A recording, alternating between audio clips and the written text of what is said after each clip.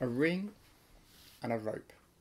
Now obviously when the rope is threaded onto the ring, there's no way to take the ring off without it coming off the ends. But what we're going to do is we're going to tie the ends together like so,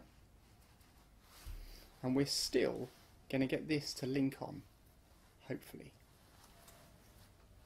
like so.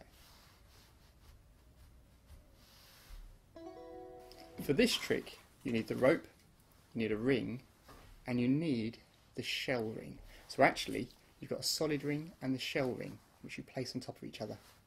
First you threadle the rope through both rings, but secretly you then drop onto your hand the real ring, and you hold onto it in your hand and you display just the shell ring, which you can then take off. I've still got the real ring on the rope here. I can take the ends of the rope, tie them together. So now it looks like I'm holding a piece of rope, but again I've got this real ring hidden here.